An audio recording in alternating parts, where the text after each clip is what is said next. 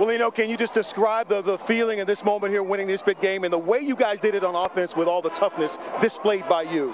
I think in the first half, the run game came out a little bit flat. We went inside during halftime. We talked it up with the coaches, and we just came out here and did what we did. There was no negativity going on in the locker room. We knew what we were capable of doing. It was just one play that we needed to get things going. You had so many displays today of just the power and speed, determination, 182 yards on rushing. Can you just describe your mentality throughout this game, even with what would look like fatigue at the end?